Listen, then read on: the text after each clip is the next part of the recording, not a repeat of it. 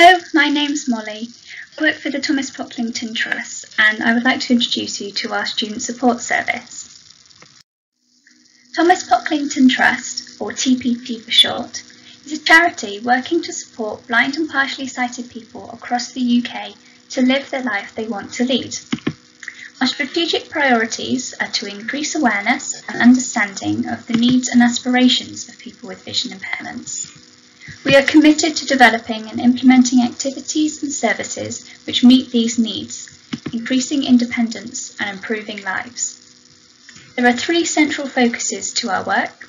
They are education, employment and engagement. Our Student Support Service is there for students with vision impairments, either in or looking to enter further and higher education. We work to help students themselves and those working with them, providing the tools and guidance they need to get the most out of their time in education.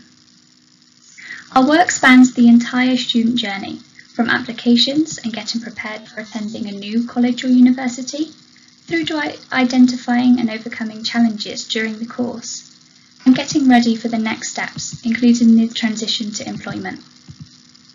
Everything we do centres around students. We learn through the experiences of our student members and share that knowledge to elevate the voices of students with vision impairments.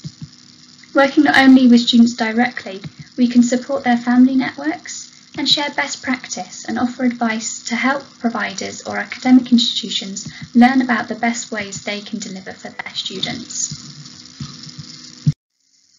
We work with our service users in a variety of ways. Our website forms an information and advice hub with guidance and resources on a whole host of topics, including our 6 steps in the higher education guide, funding and DSA information, and budgeting tools. Our support line and dedicated email inbox facilitate direct communication with us to detail specific queries and ask for advice, guidance and advocacy. We hold a range of events, both virtually and soon in person, across the country. These include webinars and Q&A sessions designed to bring together students and decision makers, providing a platform to voice concerns and ask questions directly to the organisations involved. We also have a growing online community in the form of a secure Facebook group where students, past and present, can ask for advice, share ideas, or just have a conversation with other people in a similar situation. When core issues are identified, we elevate the voices of students with vision impairments, actioning campaigns to raise awareness and push for equal access to further and higher education. And we facilitate shared learning by collating advice and experience to guide organisations to make the best choices for their vision impaired students. For example, the guide we produced to support HE providers to maintain their support during COVID-19. Every university and staff member will have a different level of experience working with vision impaired students, so the NADP have asked us to share a little advice on addressing the current situation. The coronavirus outbreak has caused many academic institutions to change the way they work, most significantly to accommodate distance learning, which brings a whole new realm of challenges. We know everyone is working incredibly hard to make sure students can access education as they should in September with minimal disruption, and we want to help make sure that vision impaired students also have equal access despite the additional challenges and difficulties they may face. From our experience of working with students and providers at this time, we would like to highlight some good practice that's already been displayed by academic institutions, some of the key barriers for vision impaired students, a case study that we've been working on recently, and some advice for developing solutions. We've been speaking with some universities who are already doing great things to support their students into distance learning. Many have been reviewing course reading lists and making sure that staff direct all students to texts they can find online easily. They have quickly adapted to online learning format, recreating and uploading teaching materials. There has been a notable increase in communication speed and frequency as staff prioritise sharing updates and answering incoming queries. In many many institutions have put in place methods for students to complete all necessary exams and assessments from home, minimising the delay and disruption to their education.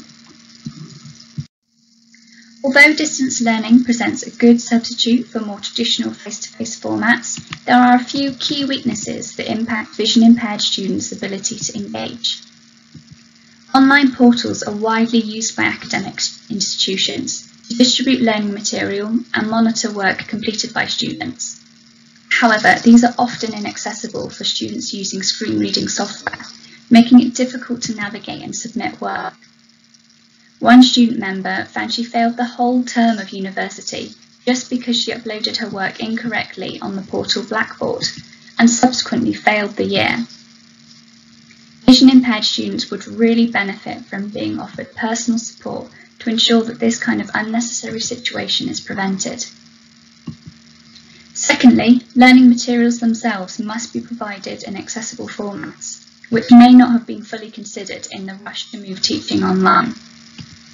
PDF documents can be inaccessible again through screen reading software and unclear due to poor quality when magnified. Where possible, information should be available in plain text format so that the contrast and font size can be adapted, and screen reading software can interact with the text freely. The same can be said about published literature and other reading material. Students may require support to locate key textbooks as well as supplementary reading material in formats that they can comfortably use. There are services available to help with this, for example RNIB's Bookshare service, which academic institutions can use to convert or transcribe material into the relevant formats. Lastly, the format of assessments may have changed completely from those conducted traditionally.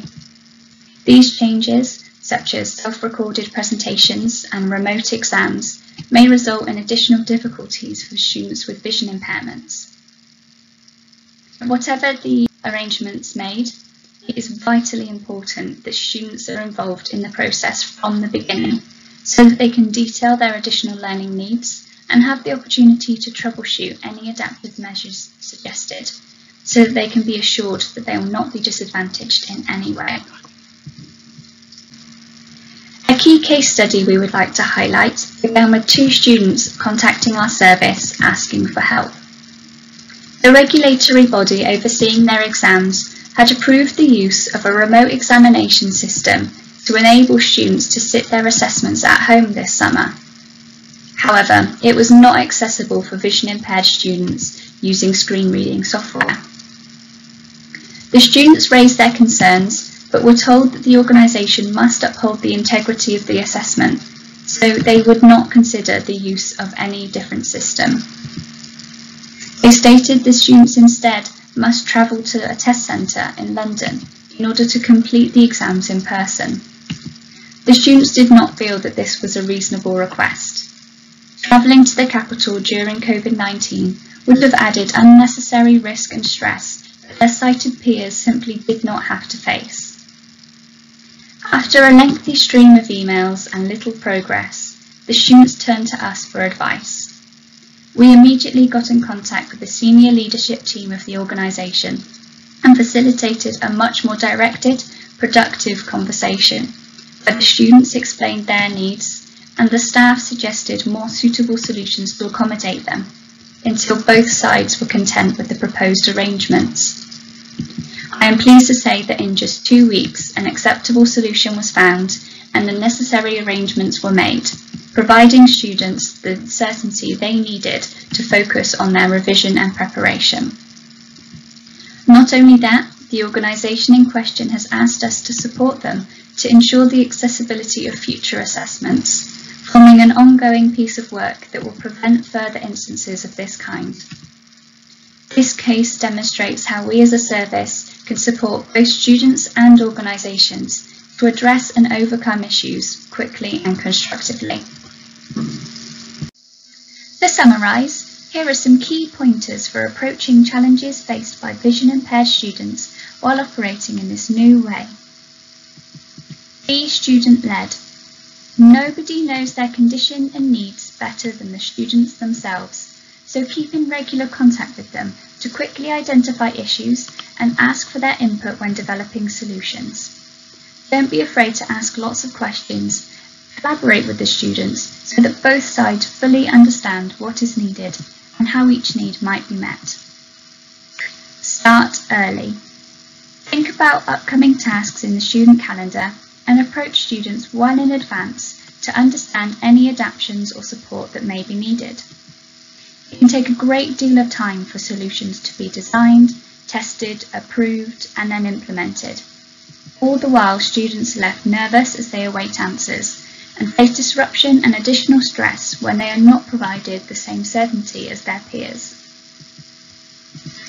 All learning literature, including teaching materials and core reading texts, must be available in accessible formats. Ask students about any issues they may be having accessing the information and identify support services that may be able to help. Approach each student as an individual. Different eye conditions and levels of sight require different adjustments, so don't make assumptions. Ask what would be suitable for them specifically. And ask for advice. We are here to support providers just as much as students, and there are lots of other charities and organisations in the disability sector, such as the National Association for Disability Practitioners, who are ready and waiting to help. If you are unsure of how best to address a situation or anticipate challenges, talk to us. We can share issues and solutions from previous cases, signpost you to sector partners for specialist advice, and help facilitate necessary conversations to help you find resolutions. Finally, I'd like to take this opportunity to invite you along to a working group meeting that we will be holding. It will be a virtual meeting on Tuesday the 18th of August. It's so important for us to better understand the perspective of disability and specialist support staff and review guidance available so that we can update and identify any gaps to address. We would really appreciate your views, so please do book a space to attend by emailing us at studentsupport@pocklington-trust.org.uk. Hope to see you there. This slide, which will be made available to download by the NADP, contains all the links that you need to get in contact with us, as well as our website and Facebook group. If you have any questions at all or would like to learn more about our service, we would love to hear from you. Please do give us an email at studentsupport@pocklington-trust.org.uk. Thank you.